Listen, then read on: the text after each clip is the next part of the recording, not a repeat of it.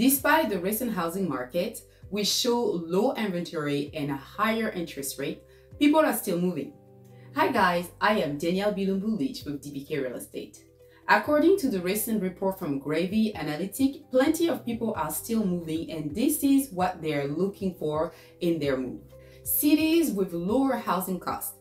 People are moving to more affordable area, and this may mean relocating to another state or region. They want to live where they vacation. We all have heard the expression, live where you play, and this is what people are looking for. Whether you want to hike in the mountains or live near a beach or countryside, people are moving to areas that were once thought of as vacation spots.